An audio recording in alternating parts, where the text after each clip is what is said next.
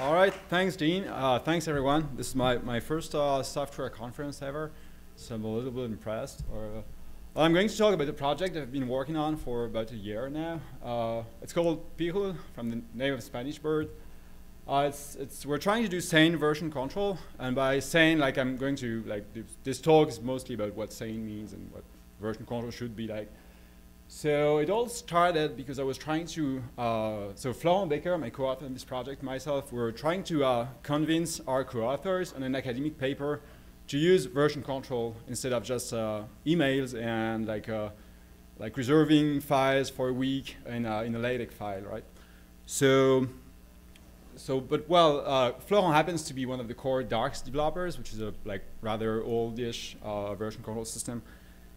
And so we couldn't really convince him to use anything else. So we tried to convince our co-authors to start installing Darks on Windows, and then setting up SSH keys and pushing patches and pulling stuff, and that didn't really work out. So, well, also it turns out Darks has performance problems, and Git has simplicity problems. So, well, it wasn't really easy to do anything about it. And that's pretty much the situation with version control today. Like most people, most non-hackers don't even use it. So it's widely regarded as a hackers thing. And most people use extremely basic version control. Even top world experts in computer science still use file locking and emails. And that makes us lose a significant amount of data and or time. And even the situation with programmers, I'm sorry to say, isn't much better, because as soon as distributed version controls were invented, they were so complicated and hard to use that businesses even started to recentralize them and use them in a centralized way in order to master the beast. And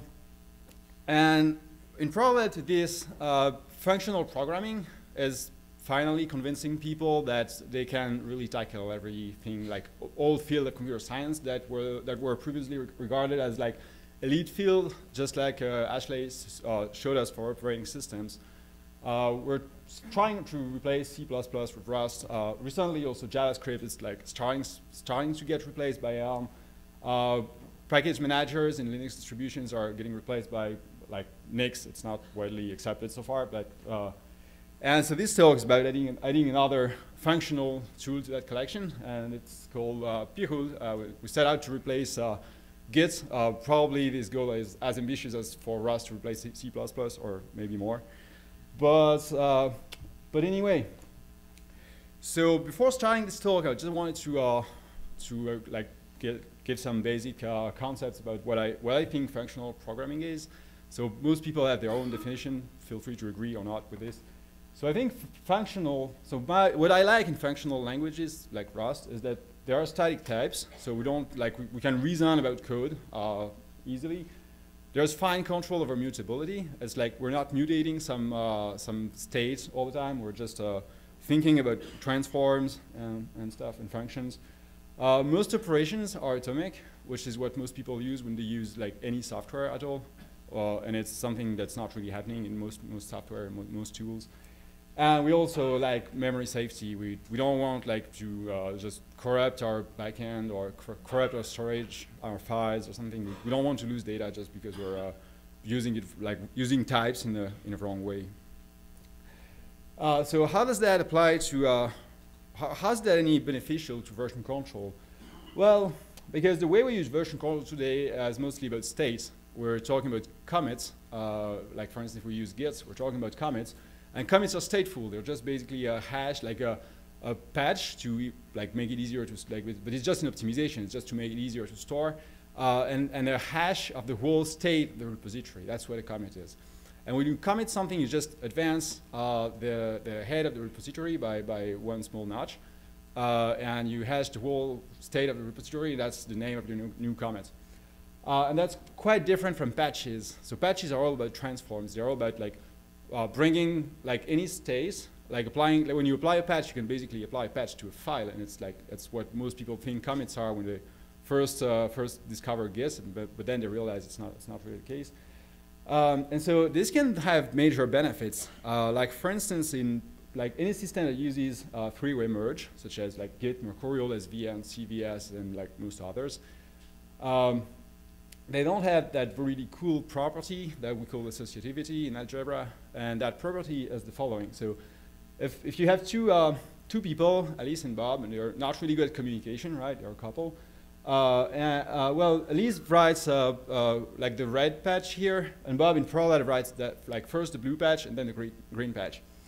Well, depending on the order in which you merge things, depending on what like your merge strategy, you might get different results in three-way merge. Like if the patch are exactly the same, and I try to merge the blue patch first and then the green patch, I might get in Git sometimes I might get different results than if I do the other thing. Like on the image on the top, if I merge the two branches, I might get one result. And if I merge the exact same patches and they're not conflicting, they're not weird. The situation like they're editing really different parts of the file. Sometimes Bob's patches might get merged in parts of the files he's never seen. And when you consider applying tools like that to like highly sensitive codes, such as like cryptography libraries, it's kind of scary, but it's like what everyone does. And so what's even worse is that you cannot really tell when this hits you. Like if you're a Git user and this happened to you, there's no way to tell. Git says, "Yep, I've merged. It's fine. It works," and you don't notice it. Maybe it even compiles. Like there are real-world examples of this thing, and it's not just an implementation bug that can be worked around. It's like a fundamental problem in the three-way merge algorithm. All right, so we're not the first ones to believe this is wrong. There was another version called system I talked about in my intro slide, which was called darks, which is still called darks, by the way. So their main principle is that you say two patches are okay, like fine with each other, they don't conflict if they commute. So what that means is simply that you can apply them in any order. Well, in any like they almost commute. It's not exactly like if for those of you who are into algebra, it's not really commuting because sometimes you may have to change the line numbers. Like for instance, if Bob adds a line called containing just fn main and it's line 1, and Alice adds a line at line 10 saying println hello world. When you merge them, well, you might have to merge Alice's line after Bob's line at line 11 instead of 10, but that's kind of commuting. Anyway, so that's the situation with darks. When it commutes, it's fine. What if it doesn't commute, which happens sometimes? Well, it's an undocumented part of the algorithm, so no one really knows what it does. Florent, my co-author on Pijul, is one of the core darks developers, and he told me, I was pretty confident in darks before, but then he told me at some point, yeah, we have absolutely no clue what it does. It seems to work most of the time. It's it highlights conflicts, but we don't really know other than that. So that raises obvious issues about correctness. So the situation with darks is not much better than with Git. Well, at least it highlights conflicts and warns the user about conflicts, but then what it does, no one knows. Another problem that's slightly bigger, that's the main reason why darks was abandoned, even though it came before Git, is that it's sometimes exponentially slow. So exponentially slow in the size of history, number of patches in the repository. And so that has led some people to devise the merge over the weekend workflow, where you try to synchronize all the patches you made during the week, and instead of synchronizing while you're working on it, you're just waiting for Friday night to arrive, start to merge, push your patches, and well, hopefully by Monday morning when you come back to office, well, the patches are merged, but sometimes not.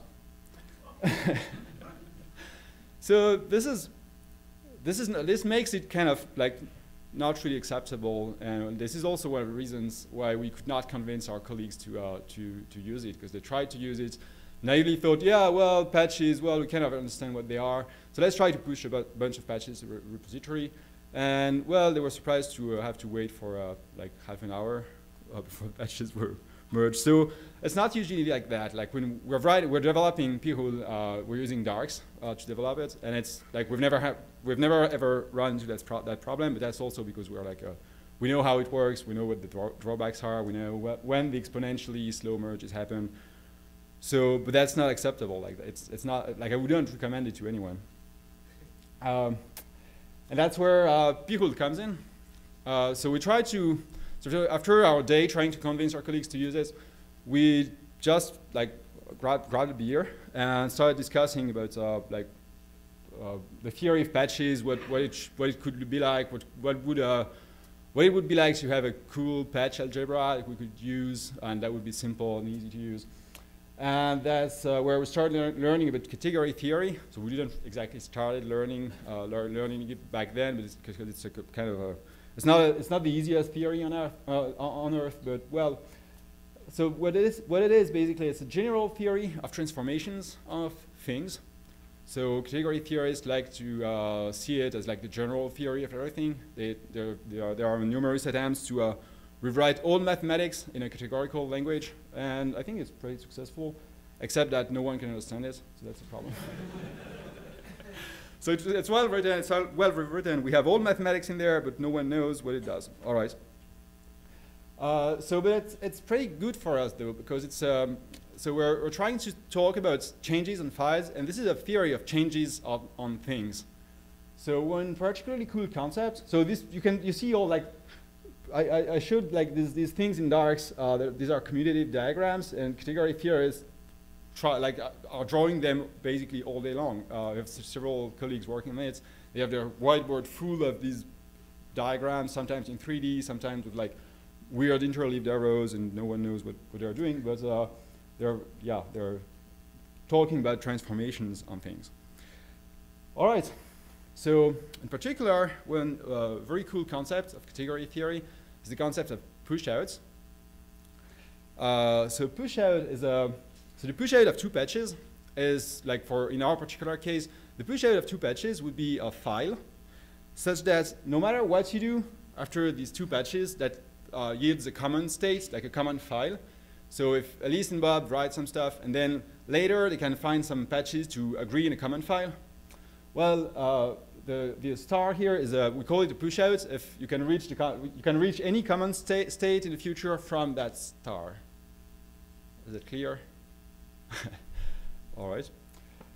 So anything you can do to reach a common state, you can also reach it from the push-out. So that means the push-out is kind of a minimal common state that can be like that you really need to reach, like, and it's really what we want in a version control system. We really want push-outs. We want minimal common states that any further developments, any further work in the repository can also be reached from that common state. So that's what a merge really is.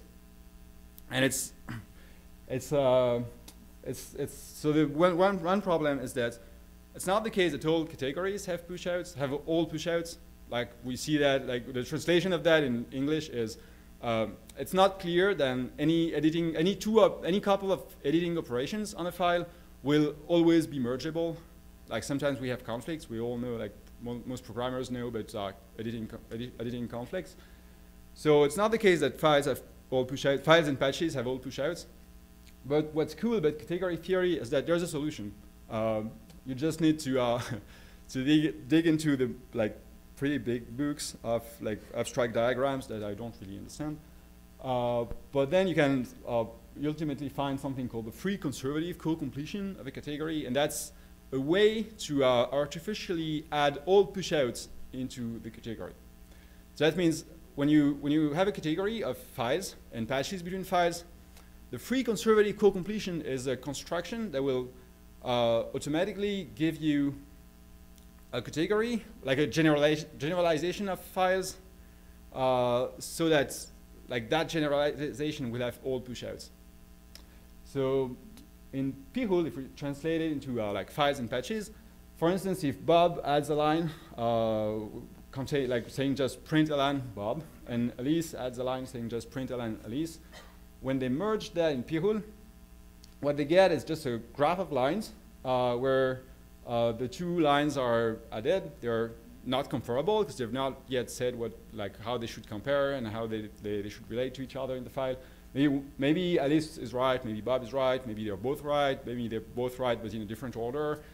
You don't really know, but that's a conflict. And so what category theory gives you here is a generalization of files, which is, well, in most cases a little more complex. Like it's more, the benefits for a 3 lines file are maybe not obvious, but when files get really large, it's really great to have that sound theory that backs you up, and right. So that's what Pijul is about. That's how it works.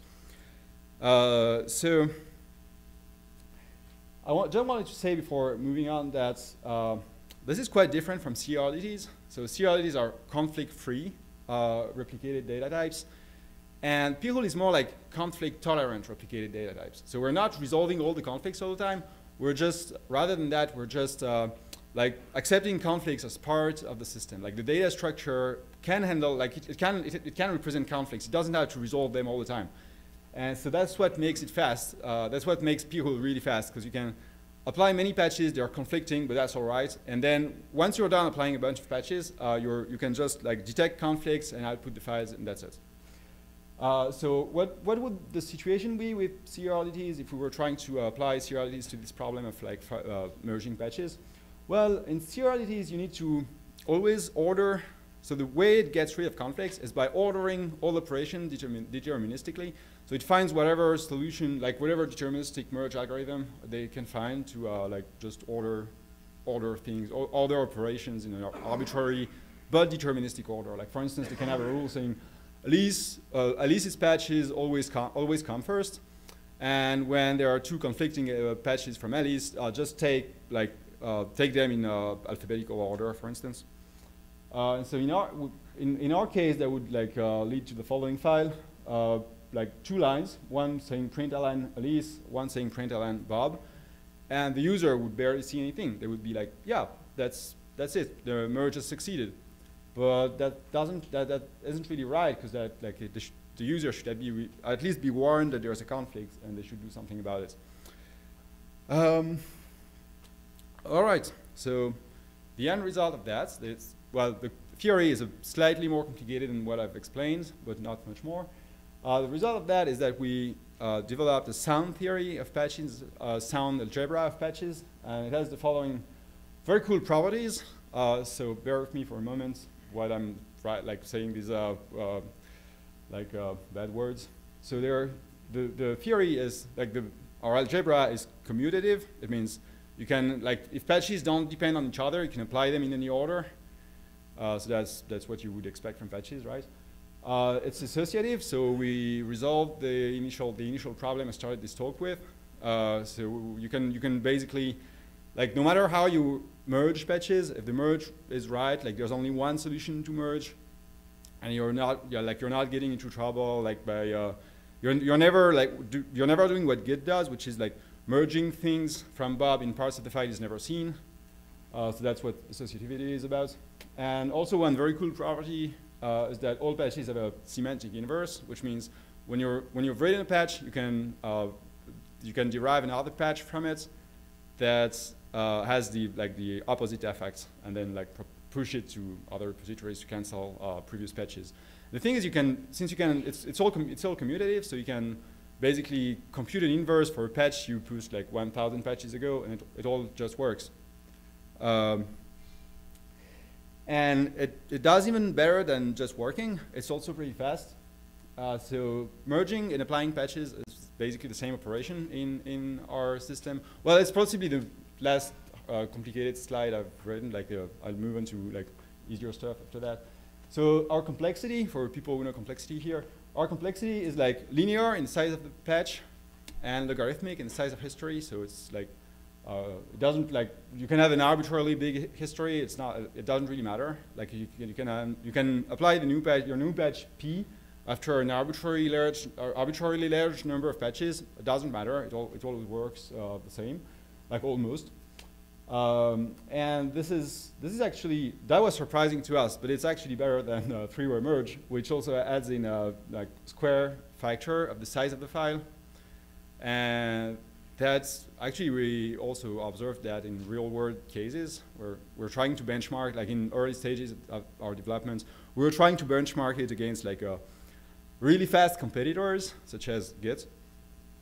And as file size increased, we actually noticed the difference in performance to the point that Pijul was actually faster than Git when merging really large patches on really large files, which I'm not really sure is a real world case. But anyway. And so that brings me to the last part of this talk. So what made Rust a cool tool to work with? What did we like in Rust and how it helped us build this, this cool new system? So one thing is we're working on algorithms, on mathematical objects. And that means we need types. We need to be able to reason about our code. And that's very important to us. Like we couldn't really, like we want to develop a sound theory of patches and we couldn't like implement it and then rely on like our intuition to build correct C code or C or C++ code. That would be like, yeah, maybe the theory is correct, but then what about the implementation? So because we have types in Rust, that makes it easy to do so.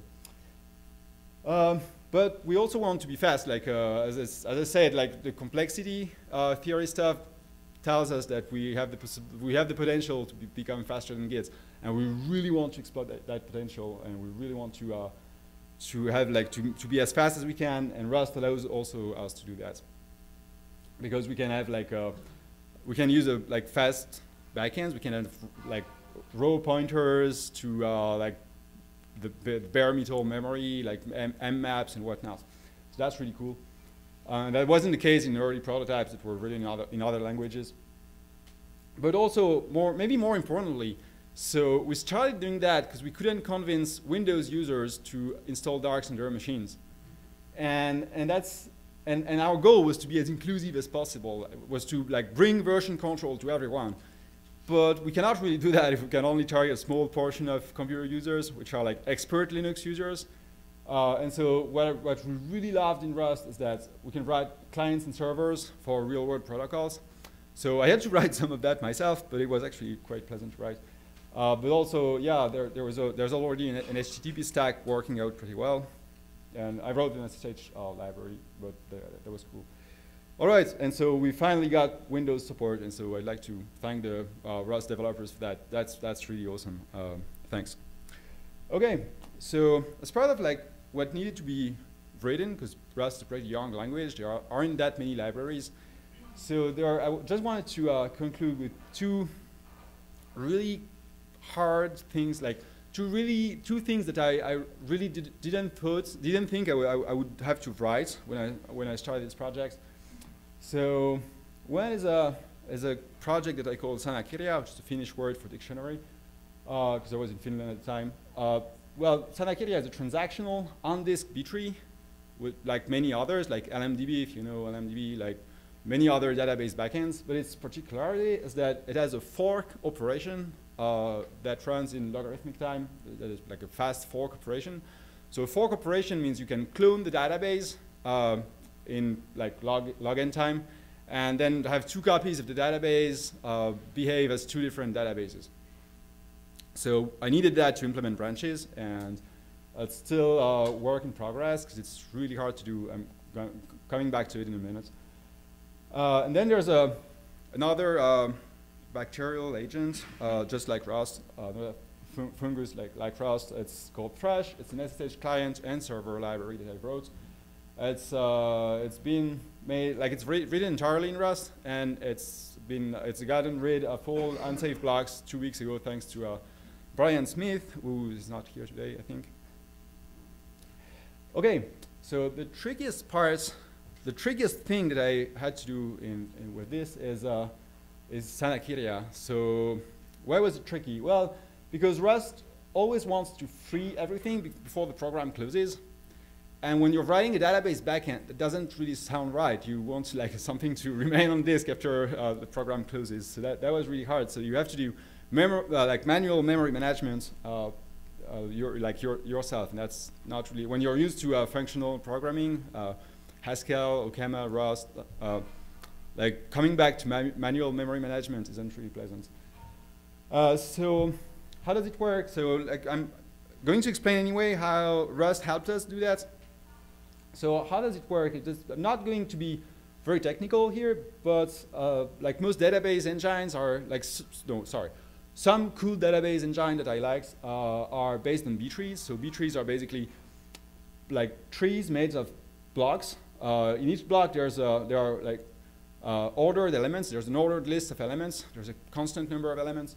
And between these elements, you have pointers to other blocks, to children blocks. And it's, so insertion happens at the leaves, and then, well, the blocks split when they get too big. But that's how B trees work. There's a good B tree library in the standard Rust library. So that was cool, but we cannot really use it to, like, it doesn't allocate inside the file, so it allocates inside the program's memory. So we had to write a new library for B trees that would work in files. And so the main thing I wish I knew when I started writing that is about iterators. So wait, I'm coming back to it. So sometimes in B trees you have to merge blocks when they get too like under full, you have to merge them. And something I wasn't doing in the beginning because like since I was doing manual memory management, I figured I could like the C habits came back, and I was like, okay, let's do manual stuff with row pointers and manual things. And that's not really the right solution in Rust, because you can use like cool Rust things anyway, even if you have to deal with row pointers. So the main thing I've learned while doing this is iterators and how to use them. So merging pages, like merging blocks like this, can be done the following way. So you basically write like two iterators, one for each page. They will like yield like all successive elements in the two pages, and you can then chain them and add an element in the middle. So that's exactly what you want to do when you're merging pages. And well, deletions in B trees are usually pretty tricky, and that allows you to get past it really easily. And so the main reason why I really liked it is that when you're prototyping, usually your head is kind of in a messy state, and you really don't know what you're going to. So most of the lines you're writing will be deleted in the end, and you really don't know how to proceed, what to do. And so this kind of very concise and short statements can allow you to get past that phase and get like production-ready code much faster, because the prototypes start working much faster. Another thing that I've learned is that, well, then I was like, oh yeah, so we can have safe abstract, like we can have cool abstractions anyway. So then the Haskell reflexes came back, and I was like, oh yeah, let's do recursion. Let's put in recursion everywhere. And one thing I've learned is that it's not always, so in Rust, you can write very concise code, but the recursive way is not necessarily the most concise thing you can do. So in Sane, for instance, sometimes we need, so it's on disk, right? So there's every time you load something from the disk, it like costs you a lot. So you want to avoid doing that at all costs. Like, and anytime you can avoid loading a page, it's mmap, right? So anytime you can avoid loading a page into the program's memory, you really want to avoid it. And so in order to do that, the solution is that we do things lazily. So instead of deleting something or adding a new element to the B tree, what we're doing is just like we're doing it lazily. That means we're just saying, well, next time you want to do something, you have to copy the page and update everything, but just at the time of doing it, not right now, because we don't really know what we're going to do with this page. Maybe we'll merge it, maybe we'll drop it, and it would be a huge waste of time to copy it and then edit it, or copy it and then merge it. That would be like we would have to copy the page twice instead of just once. So in order to do that, we need to have write actually something that looks like a recursive function, but we just have to, that function should have access to several consecutive elements in the program's call stack. And that's not really easy when you're writing writing it really recursively. So the way it's done in Sane at the moment, there's a fake call stack. It's just basically an array, and the fact that B trees are well balanced means that they're not actually going to eat up the whole memory of the computer. So you know that the depth is not going to be larger than 64. So you can allocate an array on the stack, and write add a fake stack pointer. So you're basically simulating the program stack.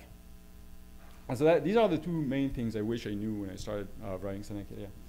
So I just wanted to thank you, especially the Rust Belt Trust organizers. This conference is awesome. I'm really enjoying it. And if you have questions, I'm really happy to answer. Thanks.